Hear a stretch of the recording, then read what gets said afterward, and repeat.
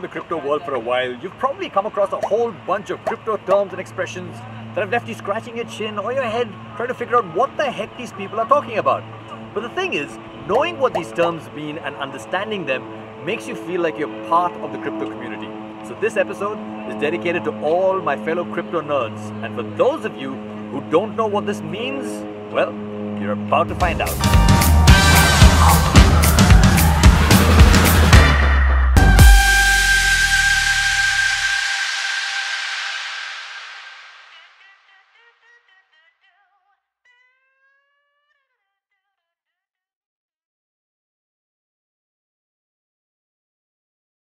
Let's start with an easy one, GM.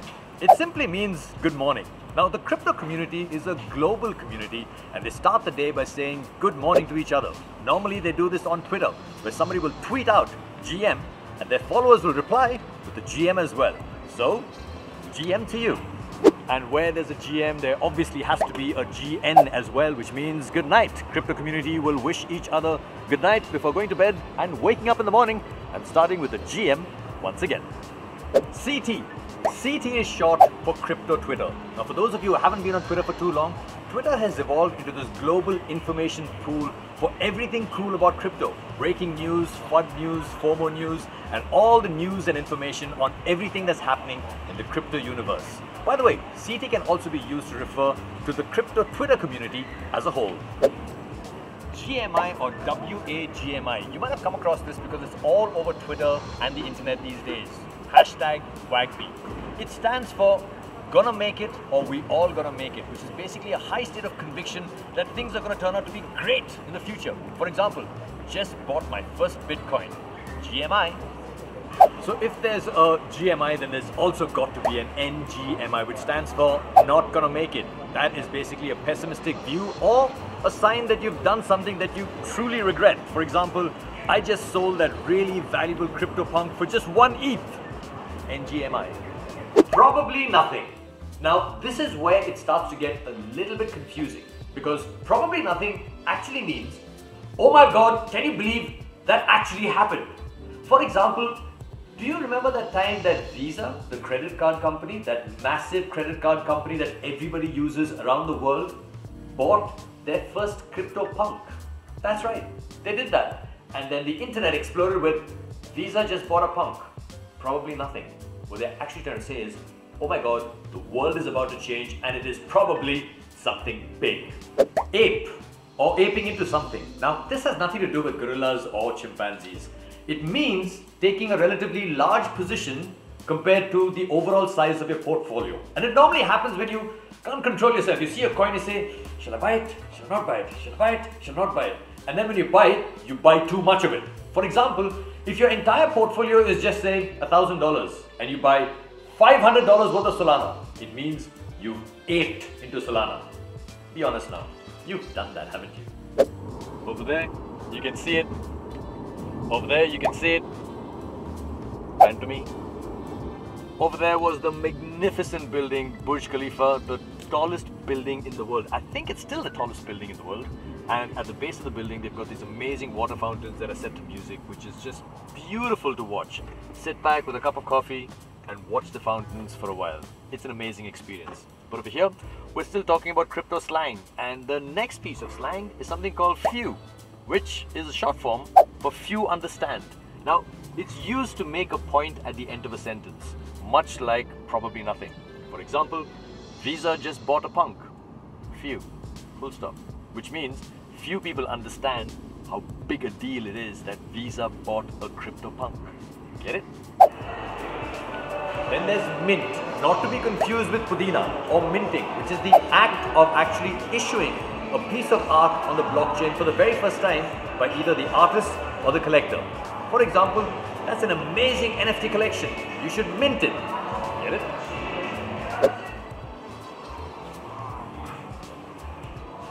Love it. Just love the design of these old souks. Now, there's another term that you may have come across because it's all over the internet, especially Twitter, which is hashtag IYKYK, which stands for if you know, you know, which is basically used when you're talking about inside information or things that very few people know about. So IYKYK, If you know, you know, which also means if you don't know, you don't know. Normies. Now this one is quite easy. It does what it says on the tin. These are normal people, large masses of people who've decided to not yet explore the crypto space or have chosen to stay out of the Twitter space. Me? I'm definitely not a normie. That stunning piece of architecture is called the Burj Al Arab and is rumored to be the only 7-star hotel in the world, although I'm not sure about that. You know what else I'm not sure about? Shilling. Now Shilling is really not a nice thing to do. It's when someone is trying to promote a project but they've got a hidden or ulterior motive, and it's usually when they hold a large amount of crypto in that project. For example, that guy, he's got a large bag of Dogecoin, which is why he's going around shilling it to normies. Get it? So those were some of the fun crypto jargons that I introduced to you from Dubai. But now, to get a little more technical, I'd like to invite a very special guest from the WazirX team. This is Rohit Kundliwal, and you might recognize him because every week he does YouTube sessions on the WazirX YouTube page talking about all things crypto and how to get more involved with the community. Rohit, welcome to Connect. Thanks a lot, Nikhil. It's a pleasure to be here with you on the show, and I'm pretty excited to discuss a few jargons in crypto community. But before we get into jargons, tell us a little more about what you're doing on WazirX's YouTube channel. On WazirX YouTube channel, we generally talk about what's going on in the Cryptoverse. Every week on Tuesday, we go live on the show, and what we discuss is mainly what's the trend in the crypto system, and some technical analysis, what's happening in the on-chain data, and some more interesting topics that every week that keeps on happening in the crypto space. So if you're getting involved in Cryptoverse, definitely something for people to check out, right? Absolutely, yes. Okay, so now let's get into the fun stuff. As you know, we've covered a whole bunch of different crypto jargons, and some of them are quite funny. And I wanted you to come in and give us some of your favorite crypto jargons, and also maybe get a little technical with it as well. So why don't we start? What's your first one? The first jargon that I want to discuss is whale. So a whale in crypto conversation is somebody who has a lot of cryptocurrencies in his account, especially bitcoins.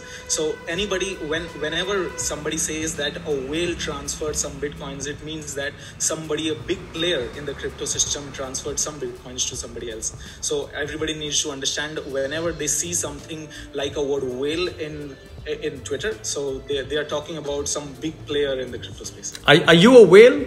I mean, which coin are you like holding a large amount of? The favorite coin that I hold is Ethereum, but by no means I am a whale. Hopefully in the next 10 years, 15 years, somewhere close to 10% of whale would be more than enough. Let's get a quick prediction from you. In 2 years' time, what's going to be better to hold, Ethereum or Solana? I think Ethereum is going to still be the better one because Ethereum is going to be the first place where all the dApps are going to be published. Fair enough. You heard it here first on Connect. Okay, what's the next jargon we're going to talk about? The next jargon that we are going to talk about is called a dry powder. In crypto space, whenever somebody says that they're out of dry powder or they have a little bit of dry powder, that generally means that they have some fiat currencies in their account and they're waiting for the dip to buy. So it's basically dry powder means. It's like having cash in hand. Yes. I always tell first-time investors that make sure that you always have some cash in hand in your portfolio, because if you don't, when the dip happens, you're not going to have any money to buy coins in the dip. You can't buy the dip if you don't have any cash in hand. Exactly. So you need dry powder to shoot the dip or to buy the dip whenever the time arises. Is that what it's called? Shooting the dip? No, I just made it up right now. No, it kind of makes sense because I think dry powder also connects to the time when people used muzzle loading rifles and you needed to have dry gunpowder to put into your rifles. If your gunpowder wasn't dry, you couldn't use it. So yeah, I think that's where dry powder comes from. In South India, I think one of the dishes to the sides of idli is also called a dry powder. That's gunpowder. That is different.